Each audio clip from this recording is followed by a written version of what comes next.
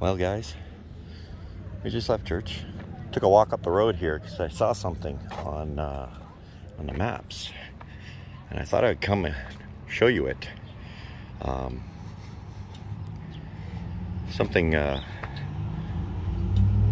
we don't doesn't seem to show the love, have the same love. But this is the Eastview Cenotaph.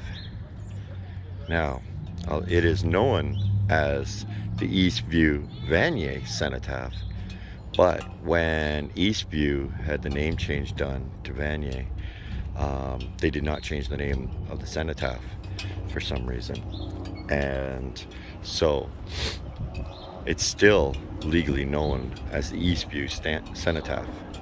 And these are the fallen and fell for freedom. And I wanted to pay respects at this cenotaph as well, because I think we need to remember these cenotaphs are everywhere. We need to still respect the freedoms that we've earned, and this is how we've earned them, and yet we keep disregarding them.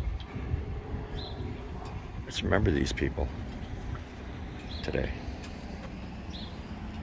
on this holy day.